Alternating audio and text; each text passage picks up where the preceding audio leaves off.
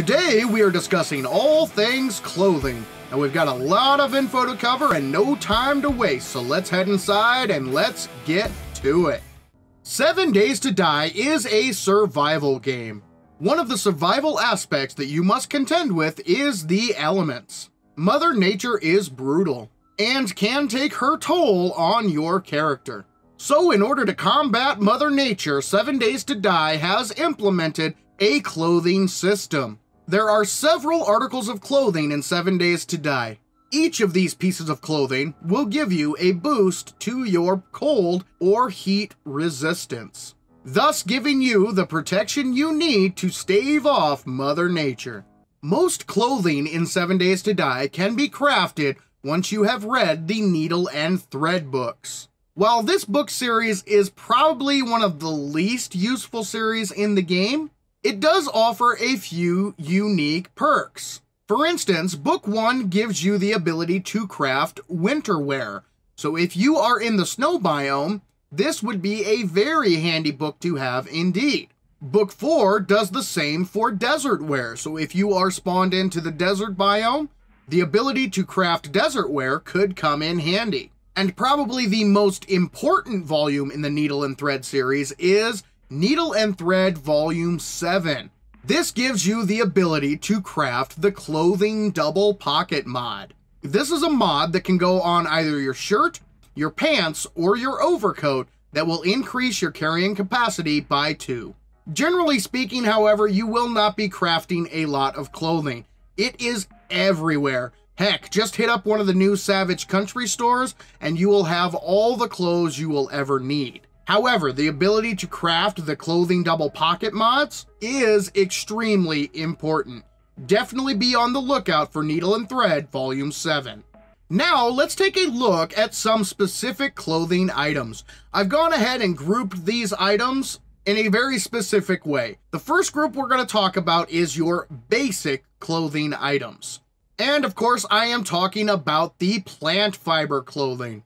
These clothing items can be crafted at the very beginning of the game. In fact, you actually craft the plant fiber shirt and pants as part of the beginning quests. They do not offer much in the way of cold or heat resist, but in the very beginning of the game, they are better than nothing. The only exception to this is the plant fiber hat, because the plant fiber hat actually offers pretty decent heat resist. Gives you a heat resist of 7 as opposed to the other ones that give you a heat resist of either 1 or 2. So the plant fiber hat is actually a pretty decent piece of clothing. It doesn't cost hardly anything to craft, and it will keep you cool if you are in the desert region. Also, the plant fiber clothing, it's not very stylish, doesn't look very good. But again, in the very beginning of the game, it's better than nothing. The next group of clothing we want to take a look at is your winter wear. This group of items will boost your cold resist more than anything. Starting off with the bandana. This will actually goes on your face slot and will give you a cold resist of +3. It also adds a little bit of heat resist, but generally speaking, this is considered a winter wear gear because it increases your cold resist much more than your heat resist. Other items on this list are the flannel shirt, the sweatshirt, we have the skull cap, we have the jacket, we have the hooded sweatshirt, we have a suit jacket, the college jacket, and the big boy of the group, the puffer coat. This will give you a cold resist of 24. If you are in the winter biome, you definitely want to be wearing yourself a puffer coat. The next group of clothing will increase your heat resist. These items are great if you are going to be out and about in the desert. Starting with the ZU fan shirt. This will give you a heat resist of 7. Then we've got the shorts and the skirt. Those are pants that will give you a heat resist of 8. We have the press boy cap, which also gives you a heat resist of 8. We have the tank top and the t-shirt, which both give you a heat resist of 9. We have the baseball cap, which gives you a heat resist of 10. The cowboy hat, which gives you a heat resist of 11. And the Mac Daddy of them all, the leather poncho, which gives you a heat resist of 13. The next group of clothing I'm going to call our all-around collection, because these items will increase both your heat resist as well as your cold resist. starting with the overalls, which give you a cold resist of 5 and a heat resist of 4,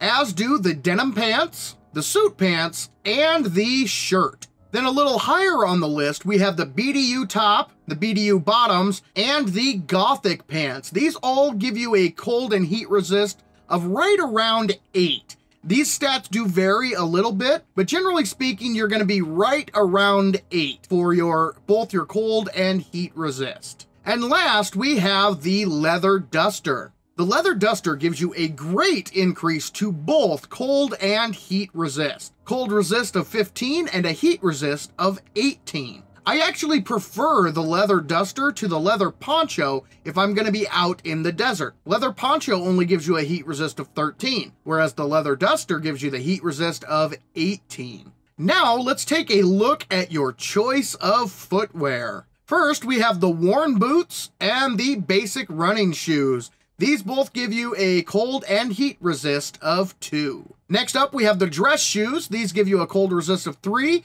and a heat resist of 4. We have the cowboy boots, which gives you a cold resist of 4 and a heat resist of 3. And last but not least, we have the high performance running shoes. These are a specialty item that not only give you a cold resist of 3 and a heat resist of 1, they also give you a stamina regen of plus 20% while running. The next section of clothing is the hazmat suit. Now, according to the description, hazmat gear supposedly protects you from radiation and keeps you dry and warm. You'll notice that each piece does give you cold resist, so the warm part is right. But as for protecting you from radiation, the hazmat suit does a very bad job. Even wearing a full hazmat suit, if you actually venture into a radiated zone, you will not last very long. It will kill you quickly. Honestly, there really is no purpose to the hazmat suit as of right now, although I guess it does look a bit apocalyptic. And the last section of clothing we want to talk about are the specialty clothing items. Each of these items gives you a special bonus while wearing them. The shades will give you +1 to your perception attribute. The cigar will give you +1 to strength, plus a 10% boost to bartering. The tough guy glasses give you +1 to fortitude. The ski goggles give you +1 to agility. The nerdy glasses give you +1 to intellect, decrease your crafting time by 10%, and give you a 10% boost to XP. Next, we have the lucky goggles. These will give you a loot bonus and decrease the dig radius for buried supply quests, as well as treasure quests. And the last item is the night vision goggles. These things are pretty cool. They used to be really bad, but in the recent updates, they've actually improved the night vision goggles, and they actually work pretty well. The survival aspect of 7 Days to Die is multifaceted. One area that you will need to pay attention to in order to survive in 7 Days to Die is your choice of clothing. You have to survive the elements. As such, you'll want to make sure you dress according to the biome you are going to be visiting. If you're heading to the desert, make sure and wear your desert gear that gives you great heat resist. If you're heading to the winter biome, make sure and bring your winter wear that gives you that extra cold resist. Or if you're in one of the temperate biomes like the forest, everyday wear will be fine. And if you're just lounging around your house, there's nothing wrong with a pink skirt, pink tank top, pink boots, and a pink cowboy hat. 'Cause let's face it, folks, I make this look good.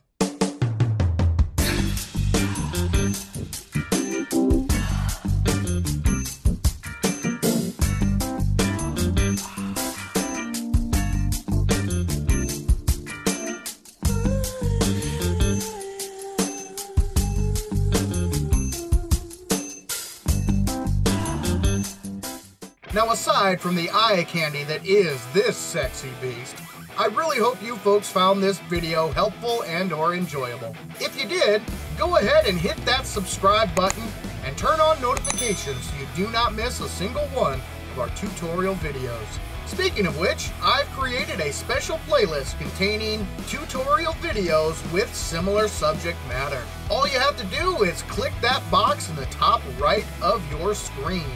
But for now, this is Saven saying thank you, ladies and gentlemen, for joining me in Saven's World.